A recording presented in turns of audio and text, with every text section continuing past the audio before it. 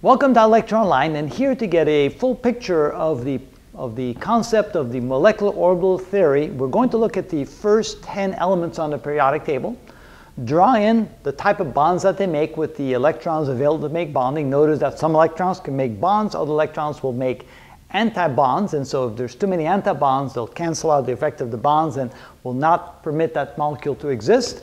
And so let's go down the line and put the electrons in each of the bond pairs as we know it. For hydrogen, we have 2 electrons in the sigma 1s bond. For helium, we have 2 electrons in the sigma 1s bond and 2 electrons in this anti-sigma 1s bond, which means that these cancel out these and that molecule does not exist. At least the helium-2 molecule does not exist. Hydrogen-2 molecule does exist. For lithium, we have the 2 molecules in the first sigma 1s bond, 2 molecules in the first anti-sigma 1s bond, but we also have 2 molecules in the first sigma 2s bond. Since there's 4 electrons involved in the bonding and 2 electrons in anti-bonding, there's sufficient bonding taking place so that molecule can exist.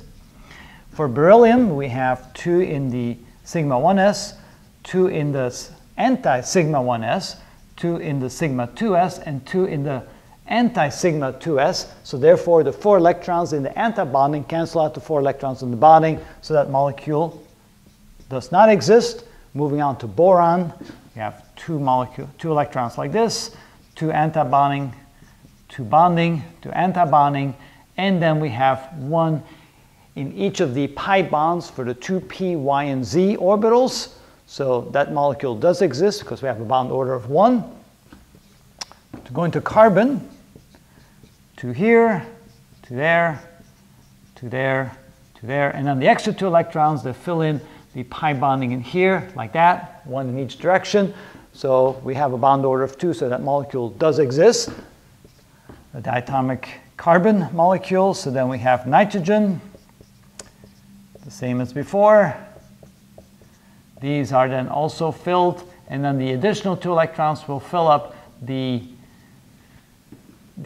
2px bond. That's also a sigma bond, and so therefore this forms a very strong bond. You can see that the energy associated with the bond is very high, 941 kilojoules per mole, so that definitely is a molecule that exists, and 2. So now we have the oxygen molecule, and that one also exists, even though it has 2 extra electrons, which now form an anti-bonding pair over the nitrogen. So we have this, we have those 2 right there, and then we have 2 additional electrons that are filling the anti-pi bond for the 2p, y, and z orbitals, but there's still plenty of electrons here that form bonds, so to overwhelm the anti-bonds, so the O2 molecule does exist, which is good because we need that for our breathing. All right, F2 molecule. So we have those 2 electrons, those 2 electrons, those 2 electrons, those 2 electrons. The pi orbitals are filled, the sigma orbital is filled, and now we have a total of 4 electrons in those 2 anti-pi bonds. Still, the number of electrons involved in bonding overwhelms the number of electrons involved in anti-bonding, so the F2 molecule exists as well. And then finally we get to neon, where we find that we have the exact same number of electrons involved in bonding as they are in anti-bonding, which causes that molecule not to exist.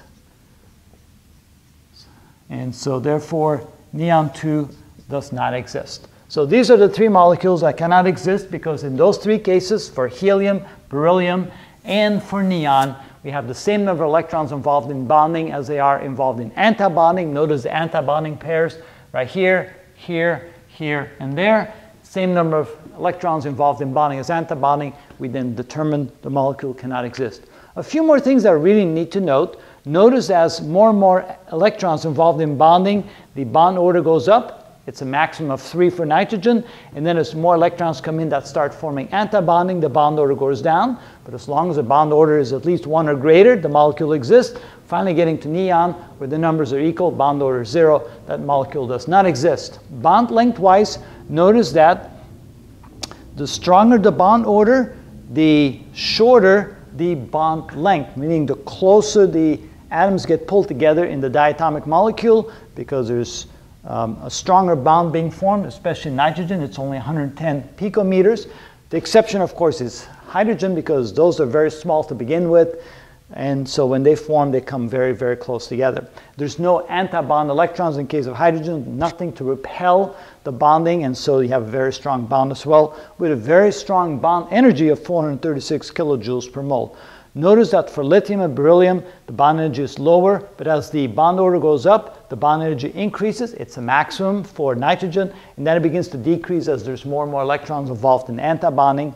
Also notice that in some cases, the electrons go in and they're paired up in such a way that they have the same spin direction, causes a paramagnetic molecule to exist, which is then susceptible to magnetic fields. So they interact with magnetic fields. If it's a diatomic molecule, that means that the electrons have the same number spin up as spin down, so therefore there's no discernible effect with a magnetic field. And so we have two of these molecules right here. We have the boron molecule and the oxygen molecule, which are paramagnetic, and we can do tests on them and confirm that. But that gives you a nice little overview of how the electrons form the different bond pairs and how that affects the bond strength and the bond length in each case. So, good overview.